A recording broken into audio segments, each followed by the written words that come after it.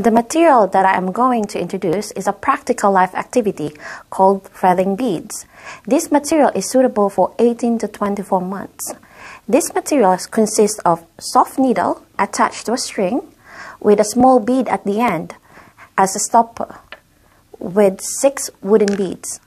The purpose of this material is to develop child's fine motor skills, strengthening the finger muscles, expanding hand and eye coordination, and concentration.